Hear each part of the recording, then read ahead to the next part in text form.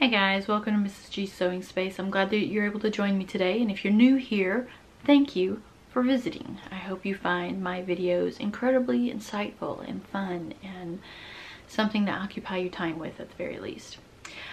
Today we're doing the sewing masks, and I'm going to be honest with you, I wasn't particularly ecstatic about making a video regarding the sewing masks just because there is so much information out on the web.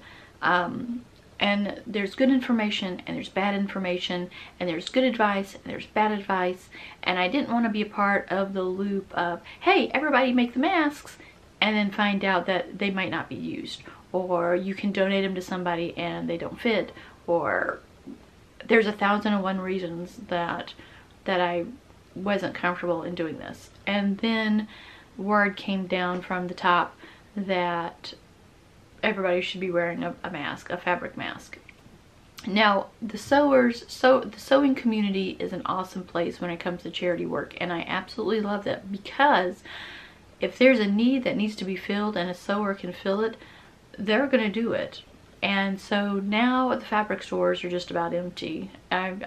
From what I've heard, there's not a whole lot of fabric or cotton quilting fabric left, because there's sewers who are so dedicated to making masks that they've bought the stores out. And elastic, by the time I decided that I was going to make masks just for my family, there was no elastic left. I had to wait.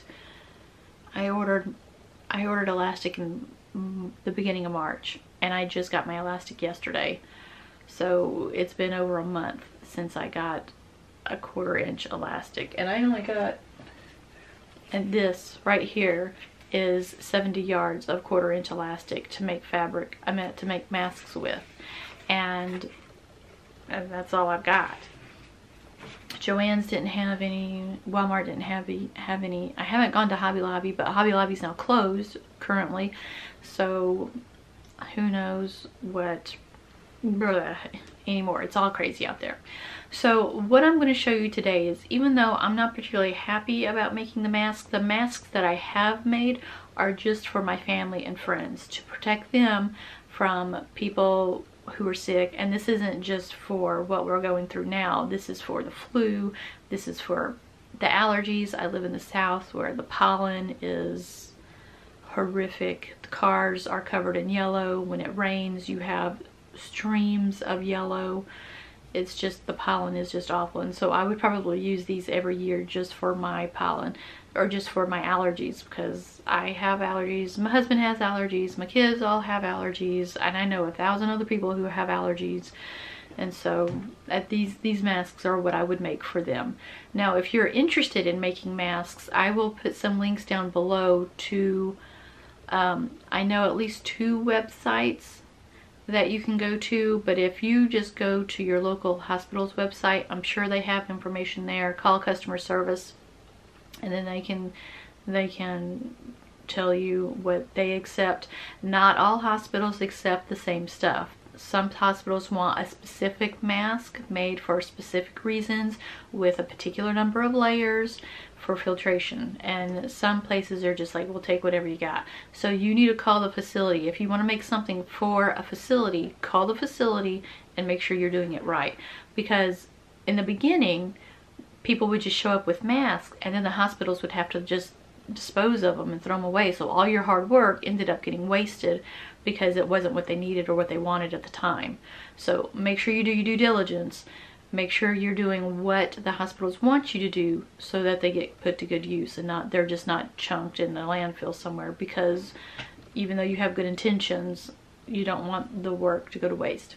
So what I'm showing you today is this. This is the fabric mask. It's called a surgical mask, and it's just 2 layers of fabric, and I have muslin on the back and a print on the front, so that way you know front from back. So this is the part, the muslin is what goes over your mouth. It goes over your mouth in case you can't hear me. I have a pocket here in the top for people who want to put a piece of wire in of some sort, a pipe cleaner or something, so that it can form over the nose. And I kept the bottom open so that if anybody wants to add layers, they can do so. And I've heard of coffee filters, I've heard of paper towels, other pieces of fabric that you can layer in. So that's an option there. And then I just have ties here, which is a straight grain strip of fabric cut into a 1-inch strip that is sewn on. And so these are the masks that I'm making. So I'll show you. It's not a tutorial precisely, it's just you're watching me make a whole bunch of them, and you can follow along if you want. I do give you the measurements for the pattern that I use and what I'm doing, but like I said, I wasn't all gung-ho about making masks. There was so much information. The information coming out, fabric masks aren't good, they don't filter enough, which is true. They're not as good as the current disposables, the N95 masks, but they might help somebody.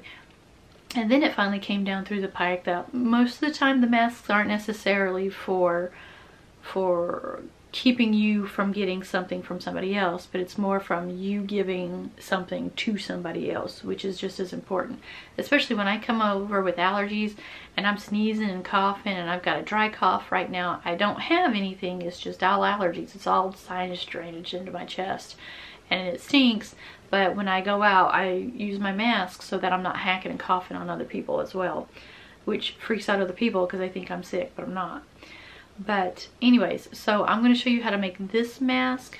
Make sure you do your due diligence to be able to make something for somebody else. So these I recommend just for family and friends or anybody who might want them. I've heard that people like them. My husband in particular was the man in mind when I came up with the measurements and the ties for him, because he likes it tying it around his head and he needs something big enough to cover his beard as well. So I'm going to leave that right where it is with you guys, so you follow along and watch me, and I'll do a voiceover as well going through the steps that I'm doing, so it's just not you watching me, which is what you're doing, but also I'm explaining what I'm doing as I'm going along. But this isn't necessarily a tutorial that I normally do. But in my next video, I will be doing a cash wallet, which will be a tutorial because I'll be going step by step showing you what to do, and we'll be dealing with zippers on that. And so go watch the video and let me know what you think. So you're seeing me serge the edges of the fabric that I purchase. I do that for every single piece of fabric that I purchase before I cut it up, and it keeps things from unraveling. So when I throw everything into the washing machine and then into the dryer, as everything gets tossed and turned, the edges won't unravel, and then there's not this great big old mess.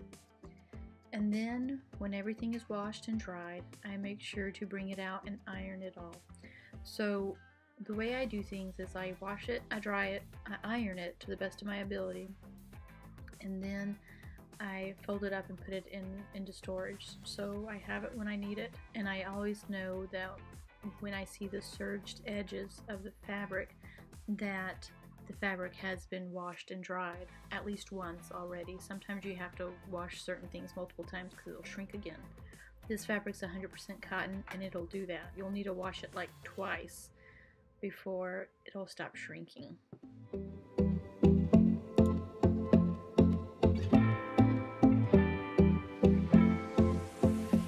So here I am showing you how I'm folding up the fabric. I'm showing you the selvage. This is the selvage right here.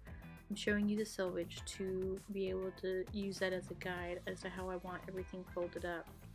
I am folding it up this way because I found I will be able to cut more pieces out of the fabric this way than any other way that I normally have it folded up.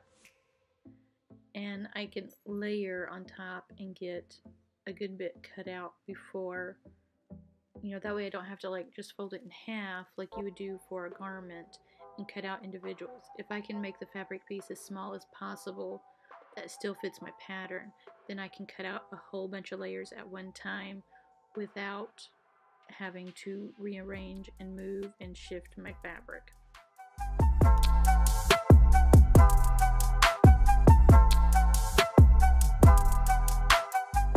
So this is me showing you the edge of the fabric. So if you have two folds there and the two cut edges, see they're serged, the two cut edges lined up there, then you folded it correctly.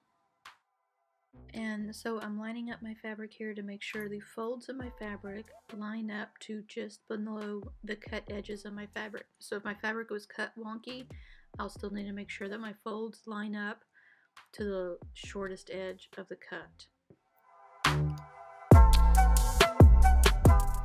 My pattern is 7 1/4 inches tall and 9 1/2 inches wide.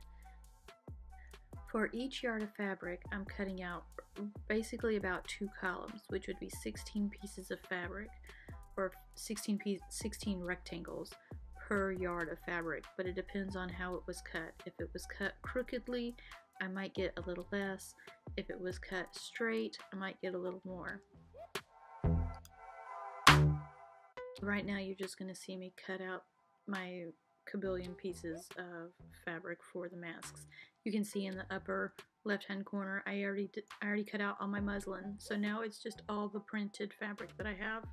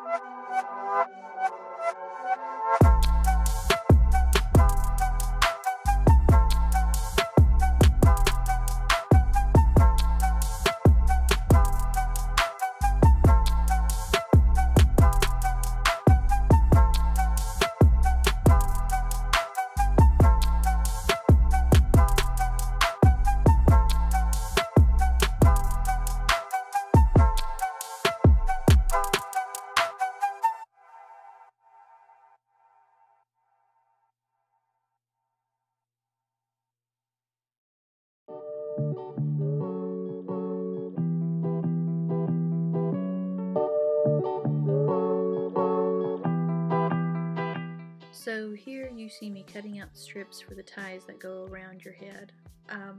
I bought 3 yards of Kona cotton fabric, which I believe is a broadcloth. You find it in the quilting section over at Joann's. And for each yard, I ended up cutting just over 30 strips, which you need 2 strips for each mask. So it would be 15 masks per yard for the strips. So for 3 yards of fabric, I ended up getting about 45 masks with the ties to them. All the rest of the masks I'm making will have elastic, since I don't have any more yardage to make ties with. I am cutting these strips to be 1 inch wide, and I'm cutting the length so that it's the width of the fabric, which is 44 inches for these strips.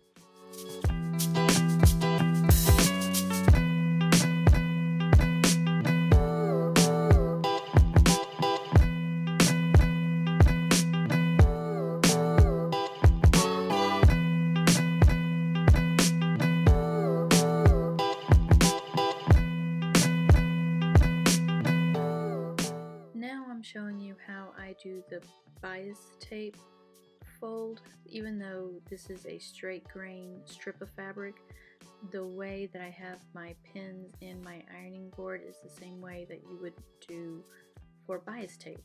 So the tape is ironed so that the 2 sides fold in, and then it'll be folded over the fabric when we sew all that together.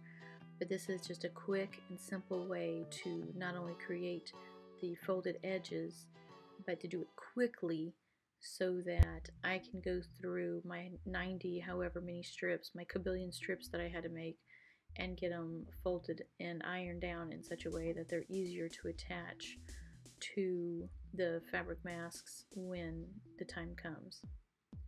And it's just super simple. You can see me in the reflection of the iron right here. I was talking to my sister as I was filming. Multitasking, 3 things at once.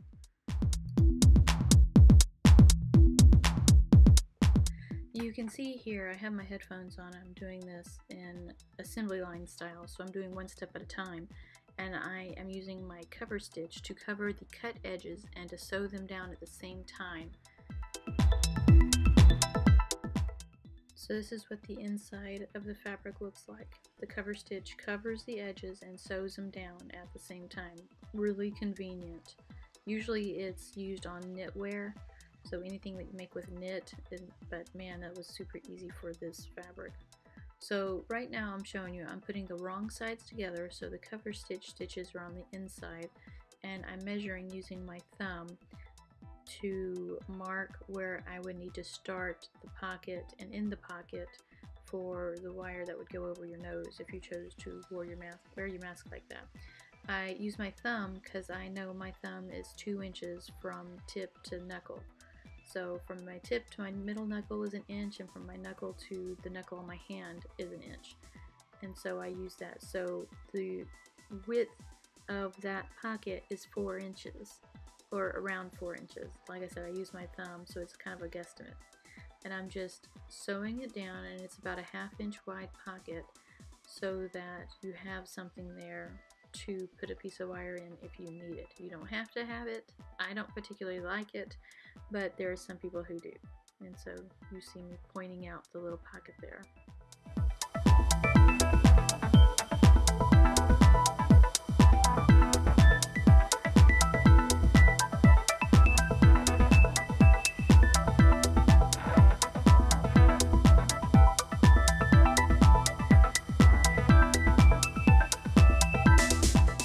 So here I am trying to figure out how I want to do the pleats. A lot of the instructions that I saw usually have 3 pleats, but I felt in doing this 3 pleats would be really bulky on the side, and I didn't like it because I couldn't get 3 pleats to fit the way I wanted it. But 2 pleats ended up fitting perfectly.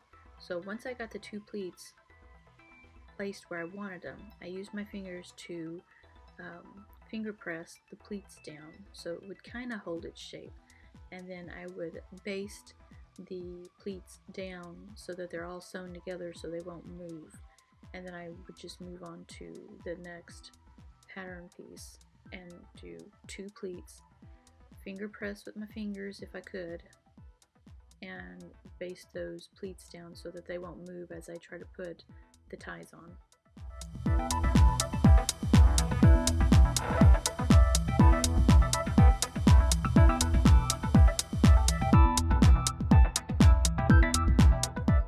So here I am getting ready to put the ties on. So I am taking my tie and I'm marking the middle of it. I need to mark the middle so that I will have equal amount of tie on each side of the mask. So I normally do this in, like I said, assembly line, which means I do a whole bunch, like 50 all at one time. So if I'm making 50 masks, I'm marking 50 ties all at once, and I'm pleating 50 masks all at once. So right now I'm just doing these 2, so I'm marking the 4 ties, and they're marked all in the middle so that I can have those set aside and ready to go. Now it's time for the mask. So I'm going to fold the mask in half, and I'm going to mark the middle of the mask so I can match up what I marked on the tie and then what's marked there on the edge of the mask.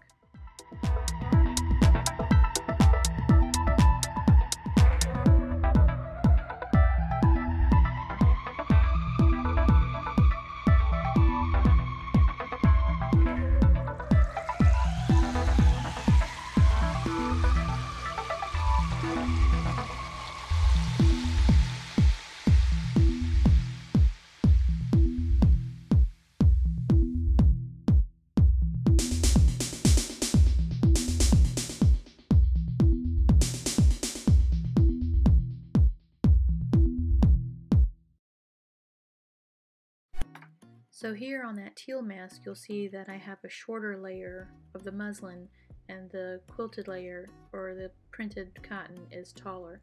So when you lay your tie down, you want to lay the tie so the edge meets the shorter layer. That way it'll guarantee when you turn the binding over to catch all the fabric, it'll all catch. If you sew that tie on and you don't catch that lower layer there, the short layer, then your mask isn't going to be very secure because you're not going to have all the layers there.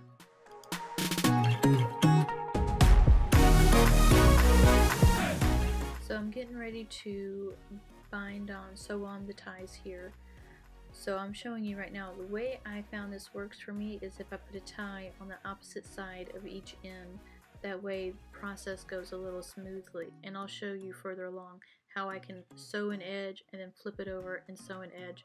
That way my mask is always on the left hand side and I don't have to worry about struggling to push it to the left or push it to the right, or it just being awkward. So in the process of doing all this, I have found just keeping everything on the left hand side just makes it easier for me.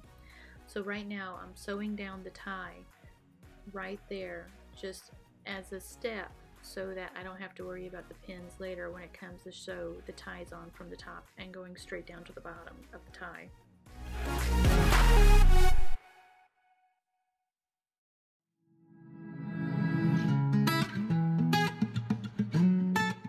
So now that I'm done sewing the binding onto the mask itself, I'm folding it over so I can trim the edges. So trimming the edges allows me to make all the layers even, as well as making sure that the layers are short enough that when I turn the strip over the edge to sew down the other side, that everything is caught in the middle and that there isn't bulk. Because you gotta trim that stuff down, because if you don't, you're gonna get a bulky edge and then it makes it harder to sew over. But you see how nice and neat and thin those edges are? Because I decided to use an inch wide strip, that's how I get those narrow thin strips there, the narrow edges. But I had to trim down all that extra bulk on the inside.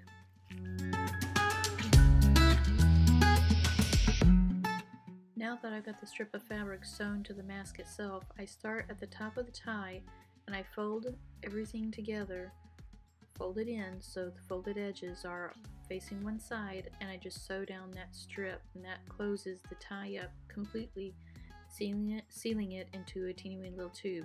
And then when it's time to get to the mask, I make sure that the folded edges is folded over the prior stitching, and then I backstitch at the top of the mask and the bottom of the mask for strength.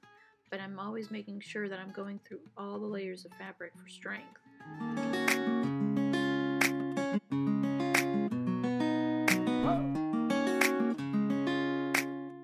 When I first started the assembly line, I had everything facing to the right and it was uncomfortable, it hurt my hands.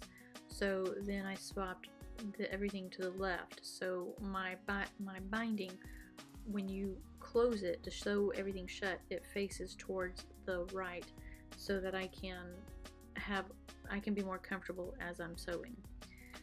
Because you don't want awkwardness in your hands or anything that makes you uncomfortable, because then you don't want to sew if it's uncomfortable and if it hurts.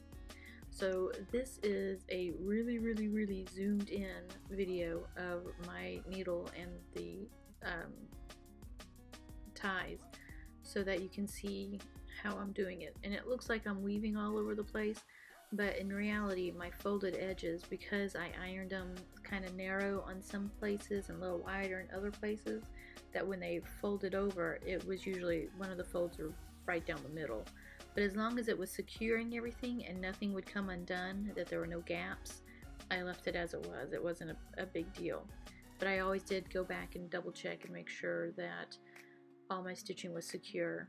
So here at the top, like I said, at the top and the bottom of the mask, I would do a couple of stitches and I would backstitch and then continue moving forward. And I always did my best to stay on the edge of the binding, because it would go through all the layers of fabric and secure everything.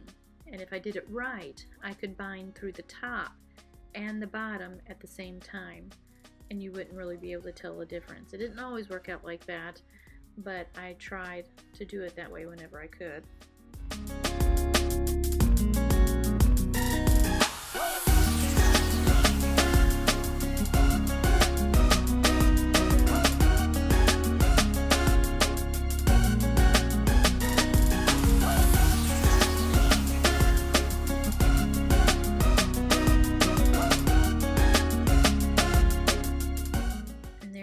You just keep on sewing all the way through the end. So you start at the top of a tie, sew straight down through the mask and all the way out to the other side. And at the very end, I always make sure that there are no gaps, there are no holes, all my threads are trimmed, any loose little threads that come out with the tie, because this fabric ravels a lot, So anything that was loosey-goosey or ties or anything else, if I had a gap, I always went back to re-sew it to make sure everything was secure before I gave the masks to anybody. These are going to be washed and dried, and you don't want anything falling apart in the washing process.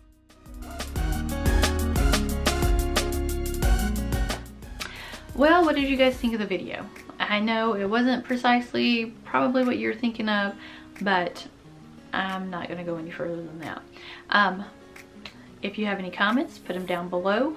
If you have any questions, put them down below, and I'll certainly answer the questions as soon as I can, as soon as I get them.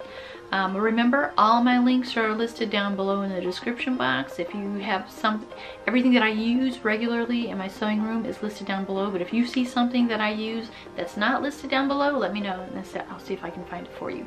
I appreciate everybody who watches my videos, and remember to like the videos, share so that everybody can see the wonderful work that we do together. And I hope you guys are staying healthy, happy, and strong, and soon our quarantines will be over and we'll be able to get back to a kind of normal life. I'm actually looking forward to going out to eat and to getting my hair cut. Those are the two things that I want the most. A decent meal. Well, I mean, I do my own decent meals, but just going out to eat, having somebody else cook is awesome. But anyways, I will see you guys in the next video. You guys stay healthy and take care of yourselves.